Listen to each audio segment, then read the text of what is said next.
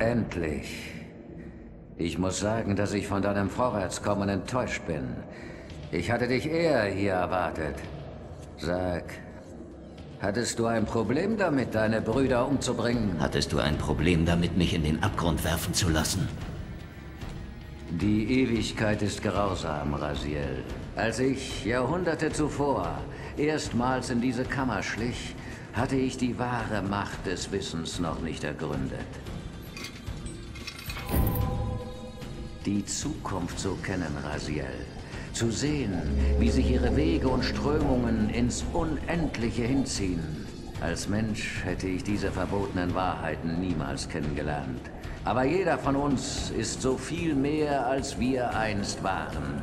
Spürst du nicht mit deiner ganzen Seele, wie wir göttergleich geworden sind? Und sind wir als solche nicht unzertrennlich, solange ein einziger von uns noch steht?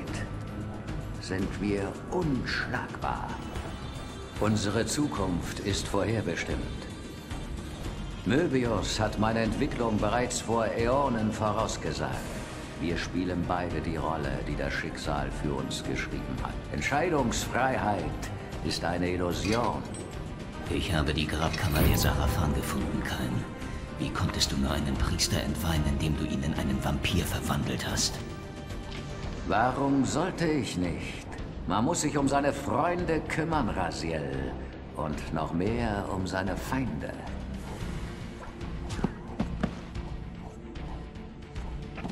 Wer könnte mir besser dienen als die, deren Leidenschaft die Begriffe Gut und Böse bei weitem übertrifft? Die Sarafan waren Erlöser, die Nosgoth vor unserer Fäulnis verteidigten. Meine Augen sind geöffnet, Kain.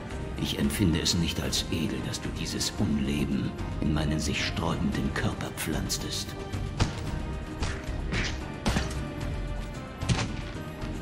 Du magst deine Vergangenheit enthüllt haben, aber du weißt nichts darüber.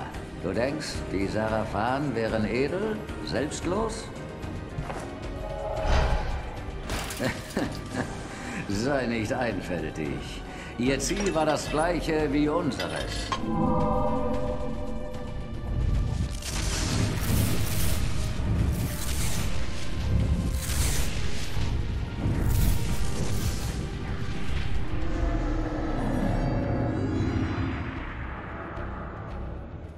Du hättest mich beinahe gehabt, Raziel.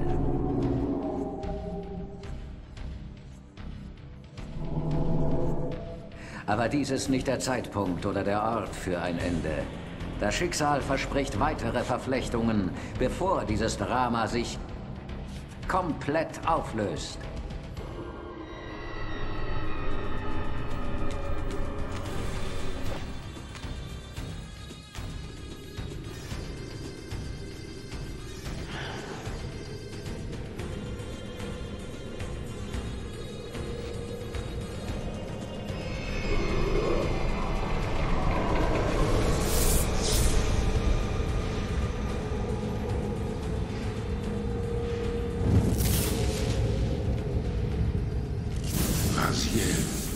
Erlöser und Zerstörer, Bauer und Messias.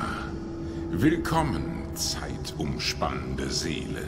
Willkommen zu deiner Berufung.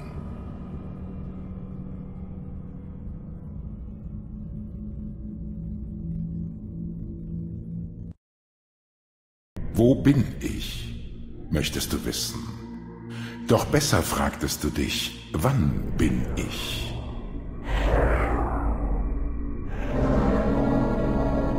Nun gut, du alte Schlange. Wenn du bloße Hände bevorzugst? Damit habe ich nicht gerechnet. Diese Kristallkugel setzt unsere Feinde, die Vampire, außer Gefecht, macht sie hilflos und bewegungsunfähig. Allerdings scheint sie auf deine spezielle Waffe hier die gleiche Wirkung auszuüben. Aber du musst mir glauben, ich führe nichts Böses im Schilde. Du kannst deine Maskerade als Wohltäter aufgeben, Möbius. Ich weiß, wer und was du bist. Ich sollte dich gleich töten. Vielleicht solltest du, mein Junge.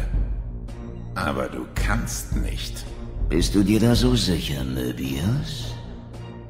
Meine Rolle als Hüter der Zeit erfordert zuweilen ein gewisses Maß an Allwissenheit, Raziel. Nein, du wirst mich nicht töten. Diese Ehre bleibt einem Schöpfer vorbehalten, Kain, in etwas mehr als 30 Jahren von heute an.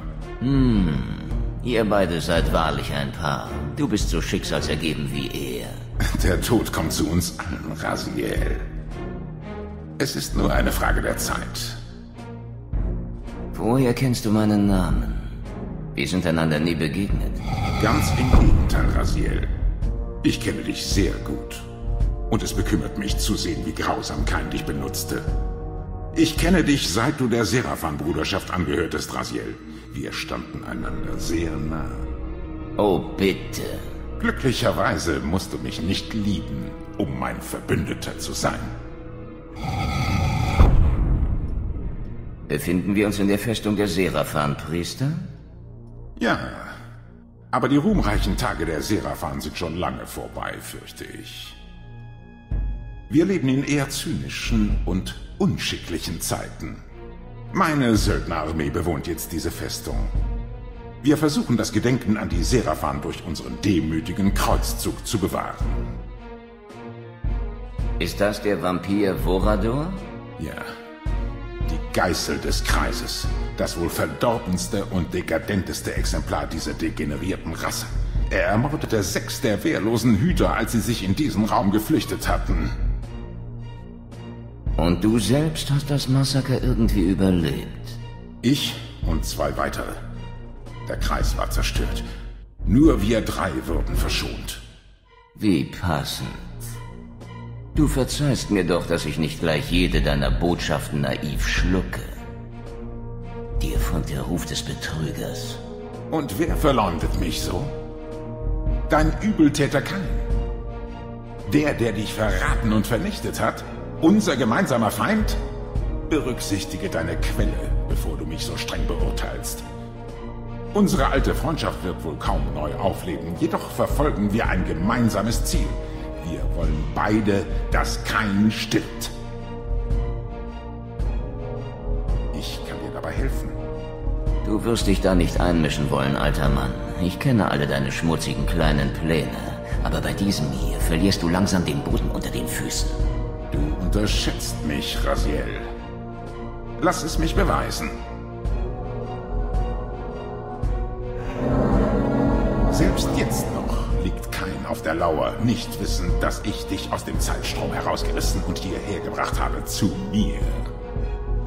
Sieh nur, wie er um die Säulen herumlungert, die er dereinst zerstören wird, in dem närrischen Glauben, deinem Zugriff entkommen zu sein. Die Säulen stehen auch noch in dieser Zeit. Ja, Raziel, denn sie verkörpern die göttliche Macht, die unsere Welt bewahrt. Wir, die wir den Säulen dienen, schützen ihr zerbrechliches Gleichgewicht. Doch Kain ist auserkoren, das Gleichgewicht zu stören. Ich glaube, du kennst bereits die Einöde, die durch seine entsetzliche, selbstsüchtige Entscheidung entstand. Kains gesamte Existenz bedroht wie ein Geschwür diese Welt. Solange er lebt, schwebt Nosgod in höchster Gefahr. Vielleicht wirst du niemals wieder menschlich, Raziel. Doch kannst du das Wesen deines Menschseins und den Adel deines seraphanischen Erbes neu verstehen. Gehe zu ihm, Raziel, und mach ein Ende damit. Doch zunächst musst du deinen Weg aus der Festung finden. Und da, so fürchte ich, kann ich dir nicht helfen. Meine Soldaten werden deine Anwesenheit hier nicht verstehen. Sie werden versuchen, dich zu töten. Doch habe keine Furcht. Sie sind keine Gegner für dich. Beschränke die Opfer auf ein Mindestmaß. Doch tu, was du tun musst. Alle großen Bewegungen brauchen ein paar Märtyrer.